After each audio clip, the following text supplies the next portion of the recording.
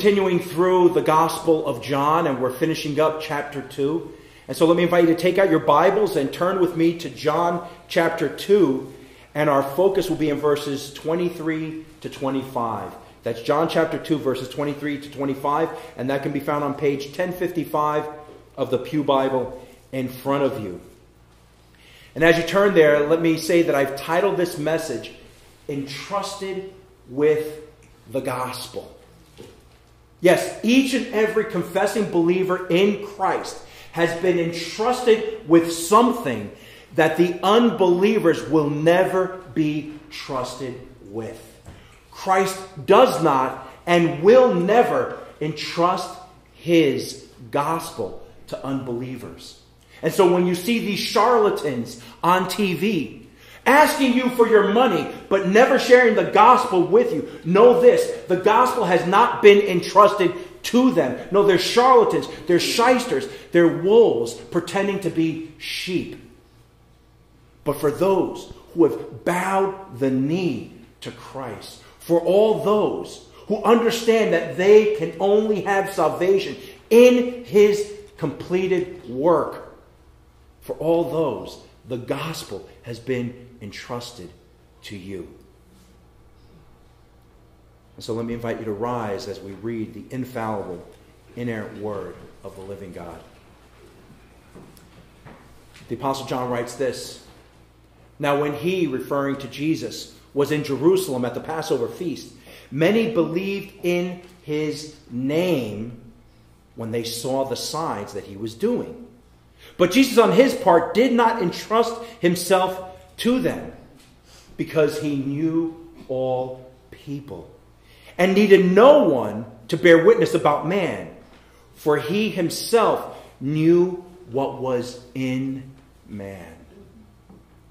Let us pray. Our Father and our God, we praise you for your word. We praise you, O God, for how meticulous you were to preserve this gospel for us.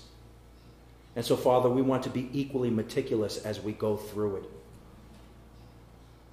We want for you, O God, to lead us according to your will this day.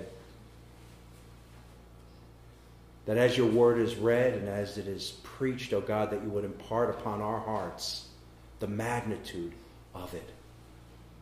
And in the process, O God, we pray that you would be glorified. For we pray these things in Christ's holy name. Amen. Amen. You may be seated. How often throughout life do we ask ourselves, who are we? Sometimes we go through many days or even years not even really giving it much thought. Who are we? Sometimes rather than thinking, who are we kind of think to ourselves, where am I headed? What am I doing? What am I thinking? And we probably ask those types of questions more than who are we? But we can answer every question. Where am I headed? What am I doing? What am I thinking? Why do I do this? Why do I do that? If we first answer the question, who are we? Who are we? Who are we as human beings? I remember quite often, I pulled this picture. It's a scene from Manhattan, a busy scene somewhere around Times Square, right? And I remember when I used to work in the city, quite often I'd have my lunch outside. And I'd be sitting on the steps of a building or maybe, near the sidewalk. And I'd just be watching people go back and forth, right? I wasn't saved or anything like that. But I was just thinking to myself, who are we as human beings? You see people walking from every different walk of life. But who are we? We see people with many different interests. But who are we? We see people with many different vocations. Right? You sit in Manhattan, you'll see a homeless guy, you'll see an attorney, a doctor, you'll see a seamstress, a worker in a deli. You'll see all these people walk by. But the real question is, who are we? Quite often we determine who we are based on our culture, right? Where I come from, the things that I like, or our race, our ethnicity, the communities that we live in. Right? This is how we kind of determine who we are. But that's not who we are. And quite often we make distinctions about each other based on where we're from, based on what we do, rather than who we are. When we think about who we are, sometimes we base our feelings about who we are based on exterior things like our fashion, right? What do I like in terms of fashion? I'm a fashionista, right? Have you ever noticed, you look at some of these models up on the screen there, right? They don't look very happy. It's almost as if to be a model, you got to be like kind of like upset, like, you know? You just got to have just like a look like, oh, I really don't care. You know, look at me. You know, if you're a rock star, your hair's got to be inside, your shirt's got to kind of be ripped. You can be like, I don't care about anything. I just want to play my music, man. You know, and we think that that defines who we are. Sometimes we feel like we're only defined by our political affiliations. That's wrong. That's not who we are. Still, other people define themselves based on the latest social movement. I picked this one, not any of our recent ones. Why? Because social movements come and social movements what? Go. Right? Here today, gone tomorrow. Popular today, unpopular tomorrow. And so if we base ourselves on the latest social movement or any of the other things that I mentioned, then we're short-sighted. We're short-sighted. Because the Bible teaches us something very different. And the reality is this, my friends. If we want to answer the question, who are we? We need to go to the Word of God. Who created you? It was God. I have in front of me right here an iPad.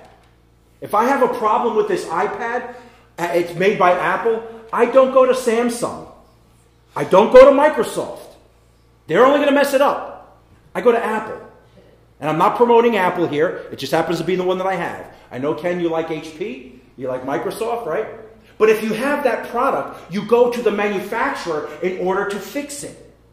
And in like manner, in greater manner, you and I are created by God. That's exactly what the scriptures tell us. That we are made in the image of God. Therefore, if we want to answer the questions, who are we? That question, we should bring it to God. That question should be directed toward Scripture. Why? Because we are made in the image of God. And so only God knows us best. God knows us better than we know ourselves. Because we'll define ourselves based on our culture, based on our race, based on our ethnicity, based on the music we like or the entertainment that we like, based on how we dress, based on how we look on the outside. I remember my former church. I never used to talk about construction. I don't like talking about construction. In fact, I try to run away from talking about construction. But the way I dress, one day someone said, oh, I didn't know you were in construction. I thought you were like a bank manager or something like that. Isn't it? Okay, I may dress like that. But because, you know, whatever. This is the way I like to dress. I like to go to the thrift shop. I like to find suits at a great deal, $6, $7. I love that deal. I love shopping off of the clearance rack, right? I'm a clearance rack guy. That's the first rack I run to when I go in a store. So I'm not spending thousands of dollars, right? I'm actually spending hardly any money I try to look as nice as I possibly can. But that's just me. But this doesn't determine who I am. And in fact, I can give you a false impression, right? You don't know I'm a carpenter. I can give you a false impression based on how I dress. And so how we dress, how we look externally, does not determine who we are internally. You see, while we look at each other, we see one thing. But how does God see us? Oh, that's a different thing. Right? When the Bible talks about humanity, it says this. Humanity has fallen into sin through Adam. Not a very good picture. Right? Humanity has fallen into sin through Adam. So God sees us. He sees us as people created in His image, right? But who have fallen into sin. God sees us as sinful. God sees us as being on the other side of the chasm of sin. God sees us as separated from Him because of sin. And without a bridge in that chasm, we will never be seen as righteous before God. And so we've got to go to the Word of God if we want to understand who we are and how we get closer to God. I wrote here, listening to the teachings of the Bible will drive us closer to Christ and give us a greater understanding of ourselves. In other words, the more that we read the Word of God, the more we read the gospel of Christ, the more we listen really carefully to what Jesus says or what is said about him, as we will in the verses before us today, the more we will grow closer to God, we'll understand who we are, and will grow in our relationship in Christ. Which is also to say the opposite. The less we read the Word of God, the less we will grow, the further we will be away from Christ, and the further we will be away from our sanctification. You see, it works both ways. There's always the seen and the unseen when you're reading Scripture. And we've got to understand that the opposites hold true. And so for every single confessing believer, our longing should be to read the Word of God, to be drawn closer to God. And so knowing this, that it's the Bible, it's the Word of God, it's the ministry of Christ that tells us who we are, we should ask this question. What does Jesus say about humanity? What does Jesus say about humanity? You might say to yourself, well, he doesn't say a whole lot. No, he says quite a bit. He says quite a bit, and he's going to be speaking very boldly and loudly here as John is chronicling what Jesus was thinking. But it's important that we understand that in Scripture, there are things that are seen, and then there are some things that are unseen. And what I mean by that is this. It says, for by grace you have been saved.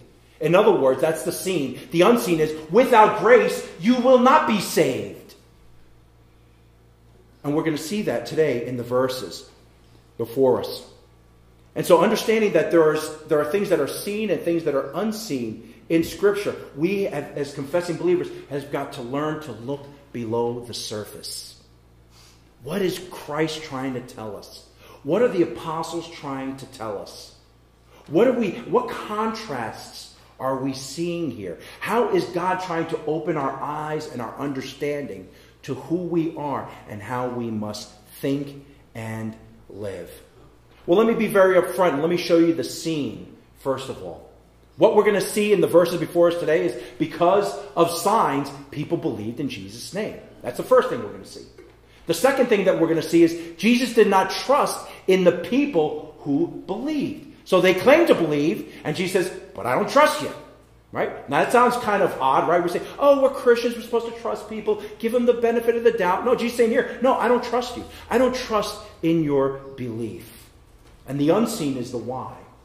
And then we'll see that Jesus was reading the hearts of the people. Right? And so we see things on the surface. We say, Jesus was doing all these miracles. They believed. Yay, praise be to God. No, Jesus say, no. I don't trust in that. That is spurious at best. I don't trust in that. And I'm going to tell you why I don't trust in that. And so, as we look below the surface, we've got to ask ourselves, what is below the surface? What else is Jesus trying to tell us here? What is this gospel trying to tell us? Well, this gospel is going to teach us some doctrine. Ready? I know you came here like, oh man, I hope he uses that word. Right? It's a word that really people don't like very often because it seems very kind of theologically cryptic, right? But in here we are going to see some doctrine. The doctrine of radical corruption. And I don't know if you remember, but that word doctrine is not such a big word. It simply means the teaching. The teaching of radical corruption. That's the first thing we're going to see. And you can say, so wait a minute, radical corruption, when we think of that, we quite often think about the bad guys, right? We think about the mob and this and that. They're the bad guys. They're the ones that are corrupt, right? Not us. We're good people. No, wait a second. Let me explain what radical corruption is. You see, we have a heart. And there's something at the core of our heart.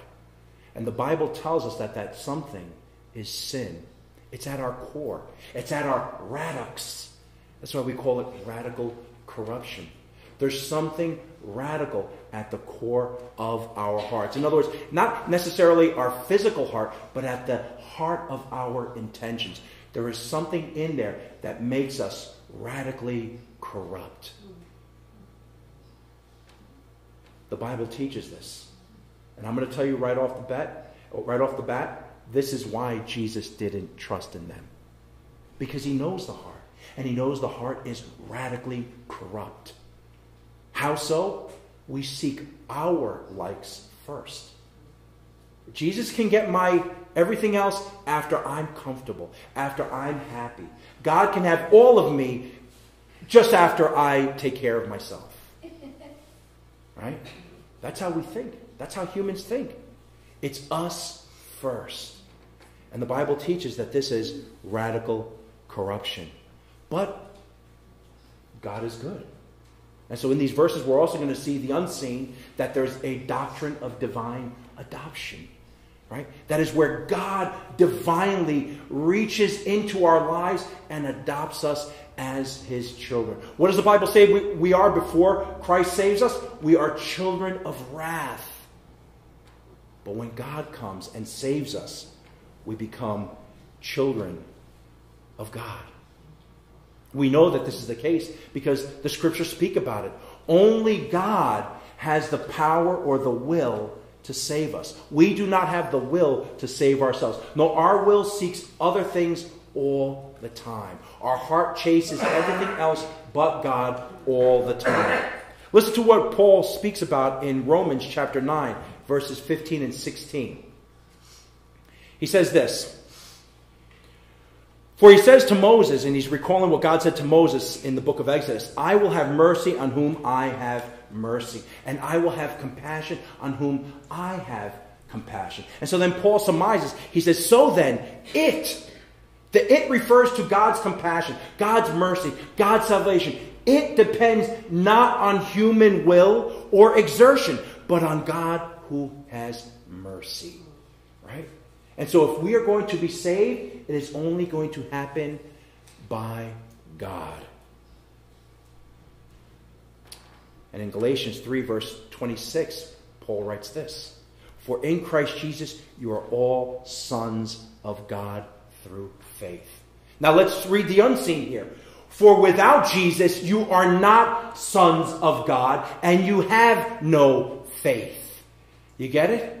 And that's why we know that people need Jesus. That's why when I go to share the gospel with someone, I can't tell them that Jesus is going to give them a better life. He's going to give them a better job. He's going to make things all great with their marriage. No, because that's nonsense. Because Jesus may not choose that. But what Jesus will give you is eternal life in his name. What Jesus does offer you is forgiveness of all your sins, past, present, and future. That's what Jesus will give you. He will give you faith to follow him through the difficult times and through the easy times. But without Jesus, you have nothing. And you have nothing that God wants because you don't have faith. And without faith, it is impossible to please God. Try as you might, it is impossible to please God. Finally, in these verses, we're going to see the doctrine of saving faith. Again, faith in faith is nothing at all. But faith that has been gifted to us is of God. And it's everything. That's why I put here, saving faith is a sovereign gift from God alone. And so clearly we can begin to surmise, I guess these people who believed in Jesus believed in something else. They didn't have a saving faith. This is why Jesus did not entrust himself to them. You see, when we begin to understand the Word of God that way, then we can begin to understand our friends and our family members who claim to have faith but don't live it out. Jesus has not entrusted his gospel to them. That's why they have a fake faith, a counterfeit faith. That's why when we see preachers preaching about everything else except for the gospel, we can say they have no faith whatsoever. It has not been gifted to them. They are only preaching what would fill their bellies. They're only preaching what brings them adoration, the adoration of man. They're only preaching what brings them the accolades of mankind. And so here we see that, and we will see in these verses, that saving faith is the only faith that counts. Amen. And I just said that we only get it through God. And we're also going to see something else here. It's kind of on the fringe, but we see it nonetheless. That regeneration precedes faith. In other words, you must be born again before you can have faith. And sometimes we don't even realize. I know that night I was not born again. I did not have faith until I was born again. That night that I accepted Christ as my Savior and Lord. That night, as the gospel was being shared with me, I felt as if something was opening my heart. Now I know it was the Spirit of God opening my heart to believe. I didn't believe before I rang that doorbell, but I certainly believed as I was leaving that house. I believed because the Spirit had opened my heart to believe. And from there came my faith. You cannot have faith in God and then believe. You believe first, and that belief is a gift, and you are regenerate. And then you have faith. And we'll see that in these verses before us today. You cannot have faith in Christ if you have not been born again. And in fact, Jesus is going to teach us to Nicodemus in the very next chapter. He says, unless a person be born again, you cannot see the kingdom of God. Nicodemus doesn't even ask him that question, but Jesus goes right there. Because he's saying, it doesn't matter how great of a teacher you are of the faith. If you have not been born again, you cannot see the kingdom of God. And we see the biblical evidence of these things in this. I want to share with you John chapter 6, verses 63 to 65. In these verses, we have Jesus who's just finished feeding thousands of people. And Jesus has gone away. He's gone to another side of the river. And the people are looking for him. They're frantic looking for him all over the place. And they jump into a boat and they come after Jesus. Right? And you would think that this is a good following, right? Any pastor would say, wow, this is a great following. I'm preaching. People are coming. They're following. They want more. They want more. They want more. No. Jesus is looking into their hearts. So here's what happens. It says here, Jesus says to them, it is the Spirit who gives life. The flesh is no help at all. The words I have spoken to you are spirit and life. In other words, they're all gathered around Jesus. They're waiting for him to say something else. And he tells them, it's only the Spirit that gives life. The flesh, what you're doing, what you want, it's of no help at all. He says, the words that I have spoken to you are spirit and life. But there are some of you who do not believe, he said to them. And it says here, for Jesus knew from the beginning who those were who did not believe and those who would betray him. And then he says this to them in verse 65. And he said, this is why I told you that no one can come to me unless it is granted to him by the Father. Right? You can come and you can chase me down all you want. You can think I'm the rock star of the age. But you know what? If the Father doesn't grant it to you to believe, if he doesn't gift it to you, you will not have saving faith. True saving faith is a gift from God. And again, without faith, it is impossible to please God. And so let's look at the verses before us this morning. Verse 23 shows us that believing because of signs and wonders is not the same as surrendering your heart. Right? There's a big difference there. They may believe because they've seen something miraculous, right? But it's not the same as surrendering your heart. Surrendering your heart to Christ is an act of saving faith. And so it's important for us to understand as well, because when we're sharing the gospel with some of our well-meaning friends, and they say, yeah, I get it. Yeah, I understand. Yeah, it makes sense. But they still don't believe, it's because it has not yet been gifted to them. And we don't really tell them that, but we know that. And so we keep on pressing forward, trying to lead them on to Christ. Because we know that when the gospel is shared, it's not just for the person that it's shared to, but it's also for the person who's doing the sharing, right? I'm pretty sure that Joe, that night, when he led me to Christ, him and his wife were edified as they led me to Christ. And so you see, God is working in both situations. The one who's sharing and the one who is receiving. And so as we share the gospel, it's important for us to keep that in mind. So it says here, now when he was in Jerusalem at Passover feast, many believed in his name when they saw the signs that he was doing. This is the third time that we hear of Jesus performing signs. The first was at the wedding feast in Cana, right? We see that he turned water into wine. The second is when he comes into the temple and he begins to cleanse the temple, right? He begins to show that he is the authority over the temple. He begins to do things that no one else has ever done. He's quoting scripture. He's saying that, and the apostles are seeing this, and they're saying that they're recognizing that Jesus is fulfilling that which David felt in his own heart. Zeal for my Father's house will consume me. Right? And Jesus didn't end there. Obviously, from these verses, he's performing many other miracles throughout the entire week of the feast. Can you imagine being there? Can you imagine having waited so long for the Messiah to come, believing that the Messiah was going to liberate your country, liberate your people, and seeing all these things happening? Yeah, you would probably claim to believe as well. And they believed. Why? Because they saw signs of what he was doing. Seeing is not always believing. So why does Jesus perform these signs? Well, signs signs and wonders are to authenticate the authority of the person performing them. The authority of the one performing them. Jesus is saying, yes, I am the Messiah. But notice this, that because he is performing these signs, he doesn't need the people to agree that he is the Messiah. The signs in and of themselves show his authority, show his authentication. But they're also there for another reason. And the reason is to strengthen true saving faith. So if the people weren't believing, who do you think was? Who do you think was being strengthened?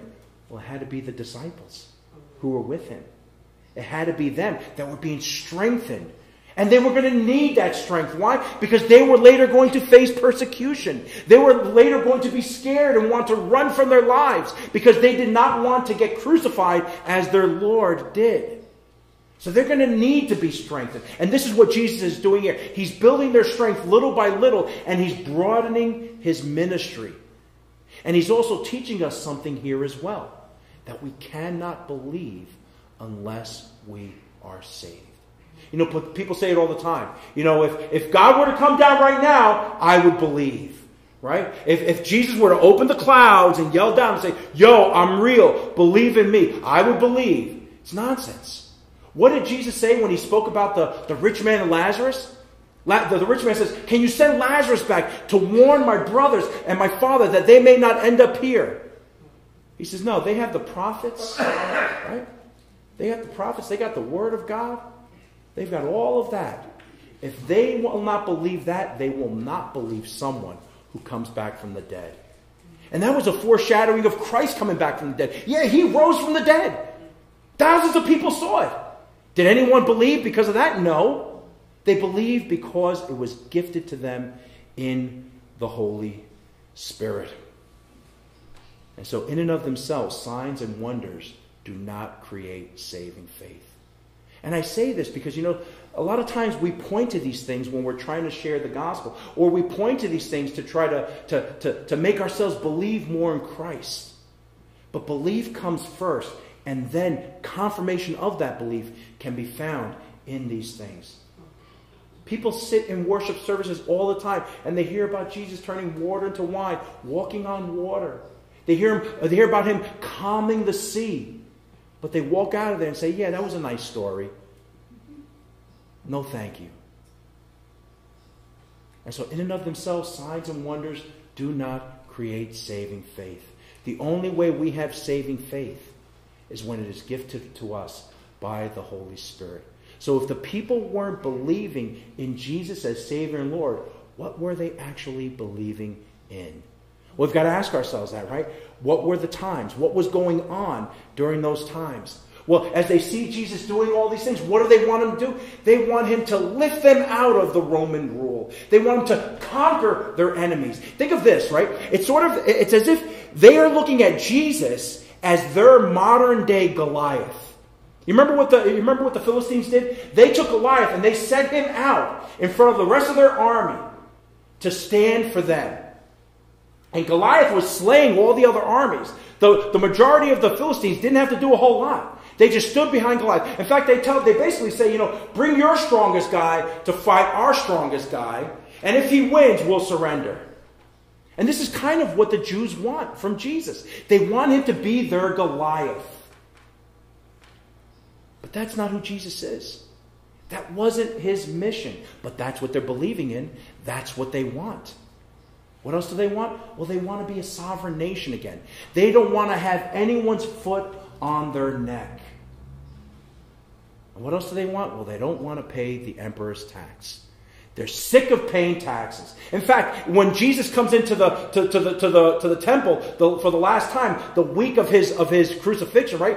What do they do to him? They want to try to trip him up with taxes. They ask him in Matthew chapter 21, verses 15 to 21. It says, then the Pharisees went and plotted how to entangle him in his words. And they sent their disciples to him, to Jesus, along with the Herodians, saying, Teacher, we know that you are a true teacher, and you teach the way of God truthfully, right? So they're beginning to kind of set him up. You teach the way of God truthfully, and you do not care about anyone's opinion. They're kind of buttering him up here, right? They're getting him ready for the fall.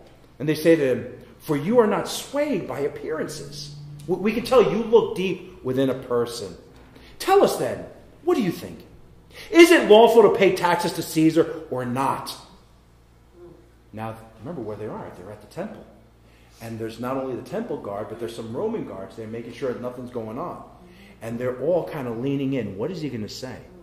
Is this guy going to create an uprising telling us not to pay the emperor's tax? And if Jesus goes along with that, he's going to be arrested by the Romans.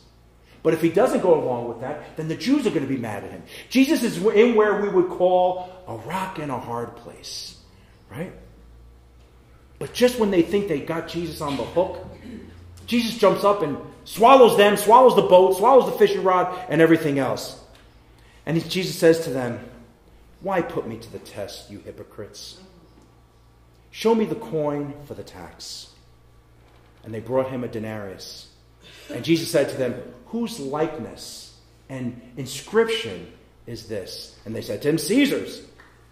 Then he said to them, therefore render to Caesar the things that are Caesar's, and to God the things that are God's.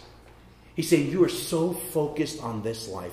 You're so focused on the subjugation of the Romans. You're so focused on what you don't have or what you do have or what someone has taken from you that you can't even see what your real need is. Your need is to submit yourself to God. You're so focused on the temporal need that the eternal need is passing you by. The eternal need is going over your head. You're so focused on what you want rather than what I am here to give you.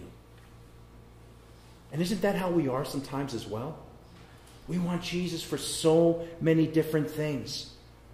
And so we've got to ask ourselves, why do we want Jesus? I ask you today, why do you want Jesus?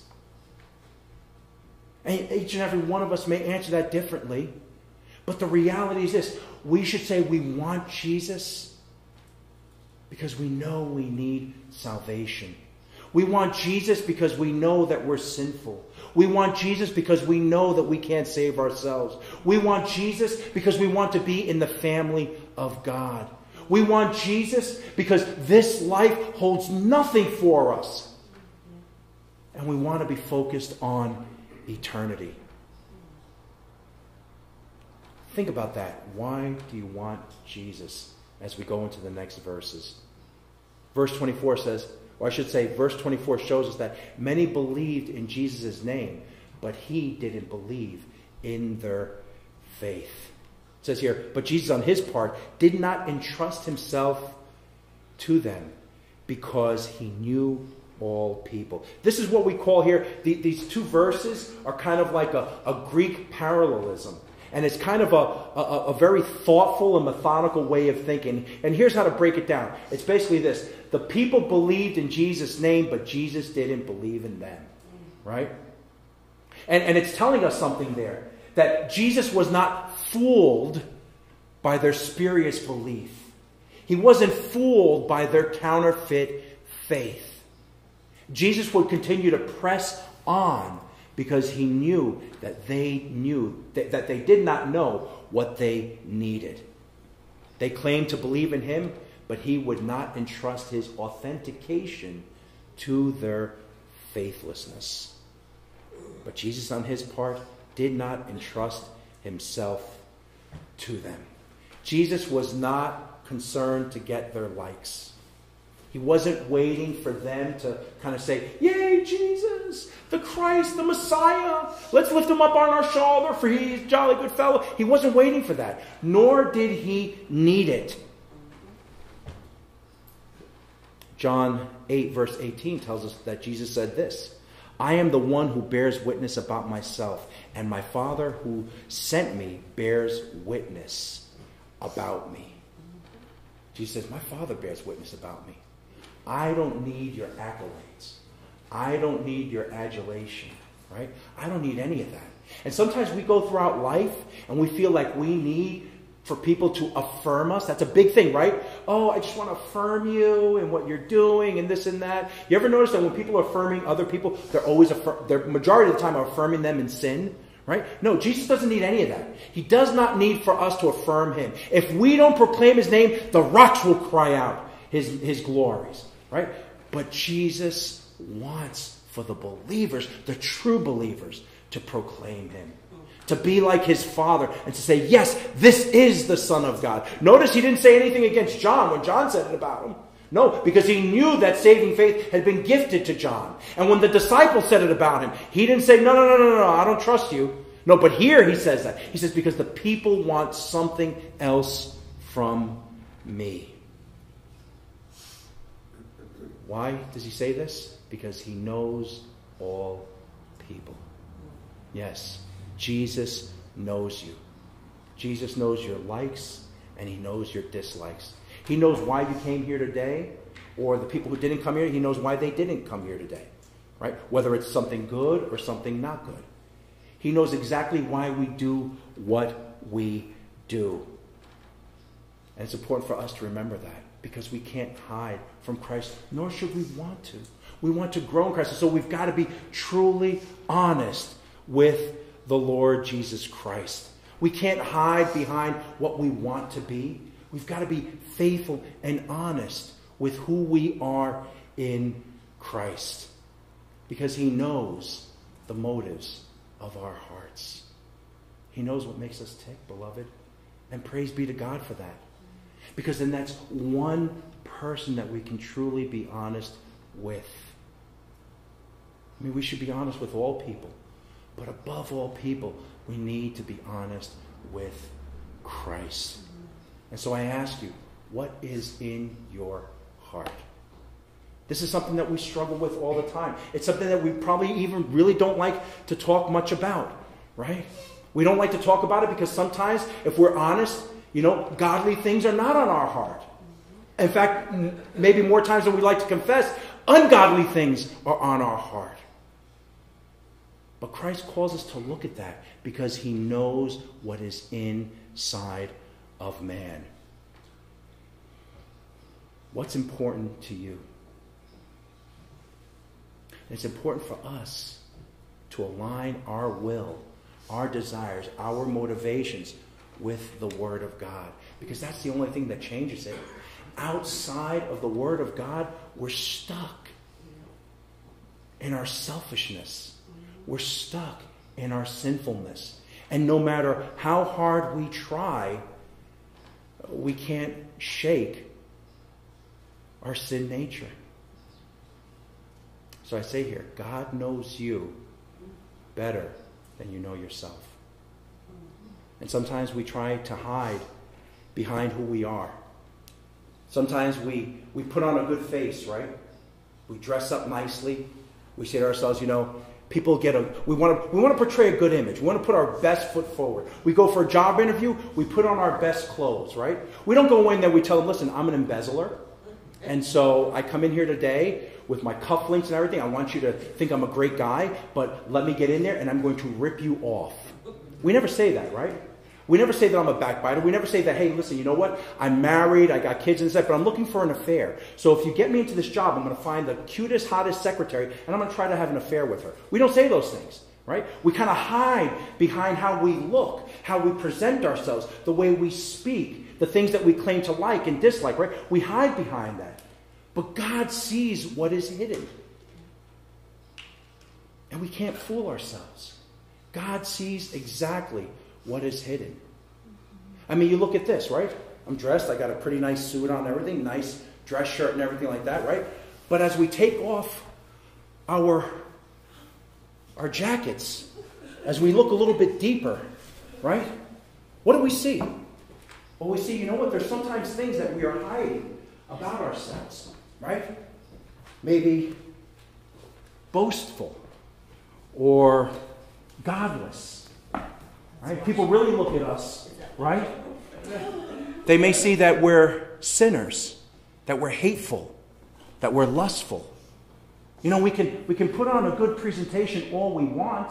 We can always try to put our best foot forward. But the reality is that no matter how hard we try to act holy, there's always holes in our holiness.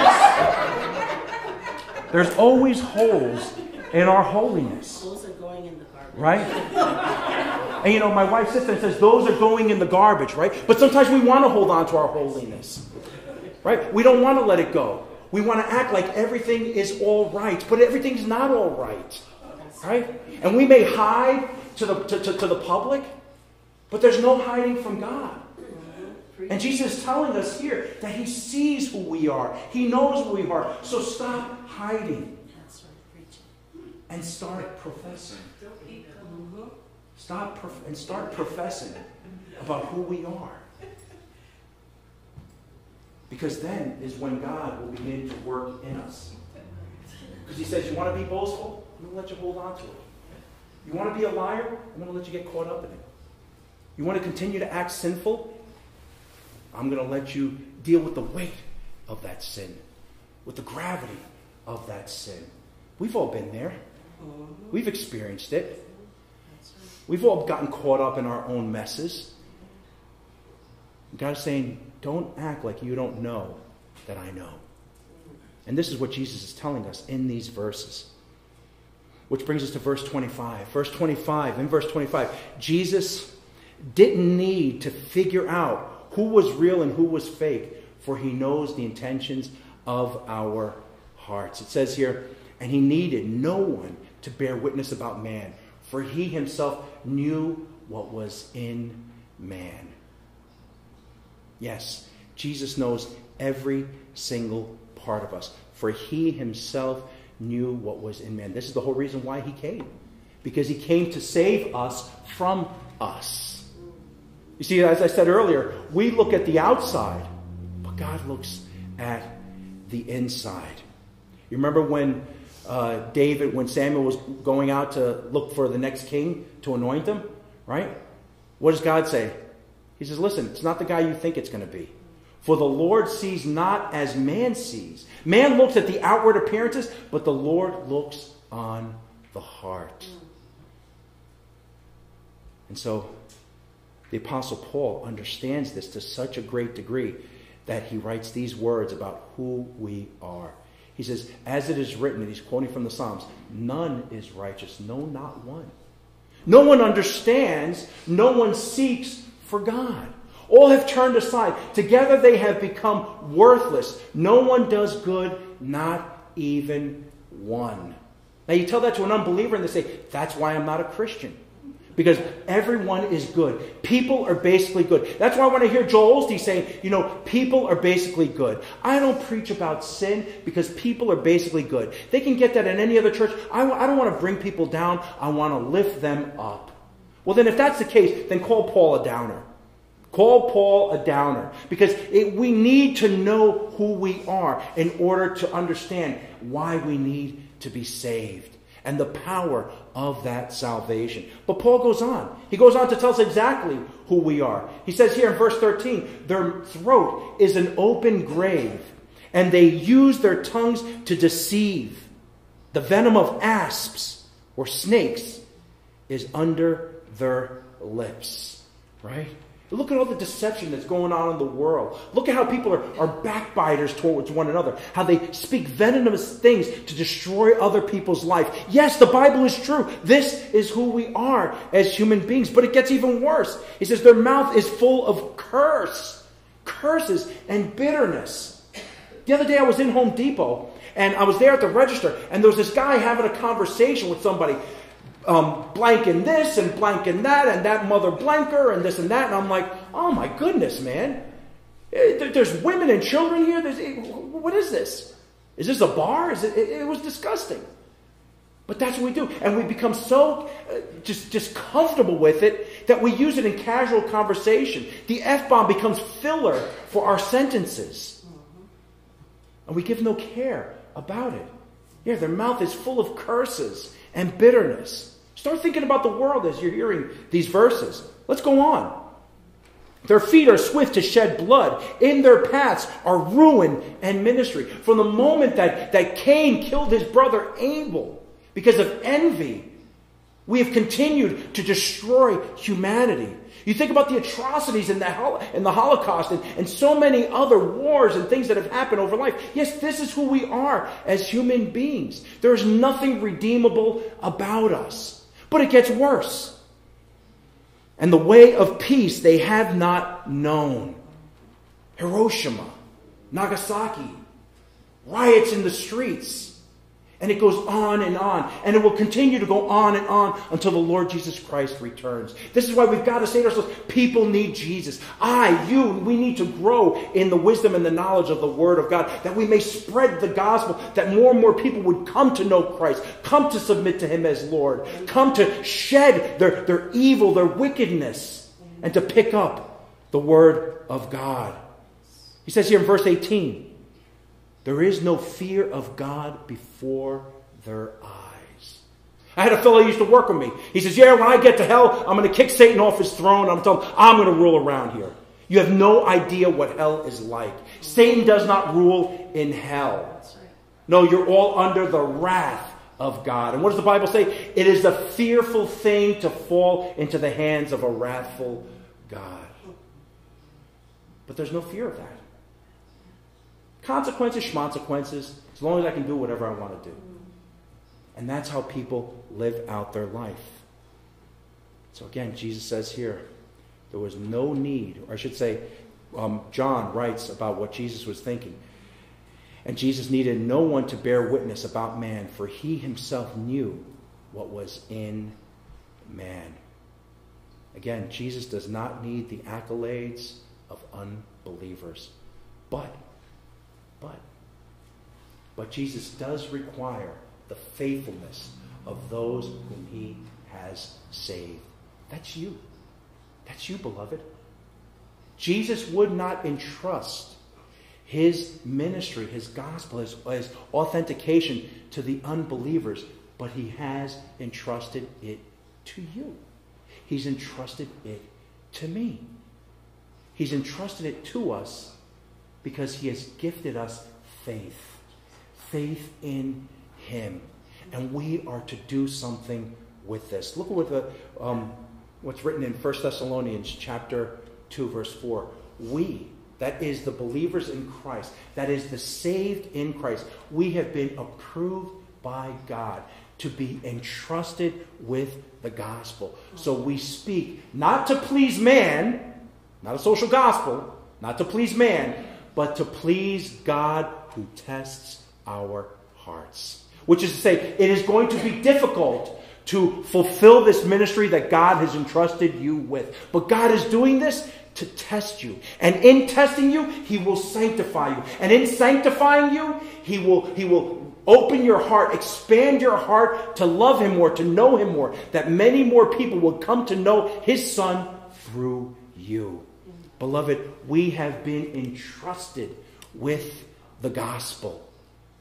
God is taking our depraved hearts. He has taken our depraved hearts and He's made them hearts of flesh. He has sovereignly regenerated our hearts. And He has entrusted us with the faith of the gospel that once and for all has been delivered to His people. Therefore, we are called to stand firm in this faith. Not to please man, but to please God. And before we can share that gospel, that faith with anyone else, we've got to continue to share it with ourselves. We've got to tell ourselves, God knows me. Lord, change me. Lead me. Lead me, Father, because you know what? I'm not a forgiving person. I don't like to ask for forgiveness, and I don't like to give forgiveness. Lead me, O God, because I'm a liar. Lead me, O God, because I'm boastful. You fill in the blanks as you see fit, right? Lead me, God, for you have entrusted me with the gospel of your Son. Praise be to God, beloved. Amen? Amen. Would you pray with me? Our Holy Father and glorious God, we come before you this day, Father, and we thank you for entrusting us with the gospel of salvation. We thank you, Lord God, for entrusting us with your Son's mission. We thank you, O God, for entrusting us with your word. And so, Father, we pray that we would use your word. We pray that we would apply your word.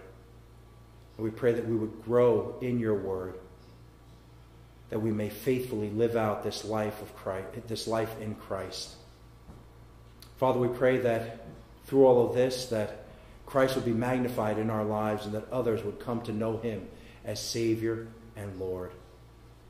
Help us to know you more, O God, to love you more, that we may know ourselves. And Father, would you be glorified in this? For we pray these things in Christ's holy name. Amen.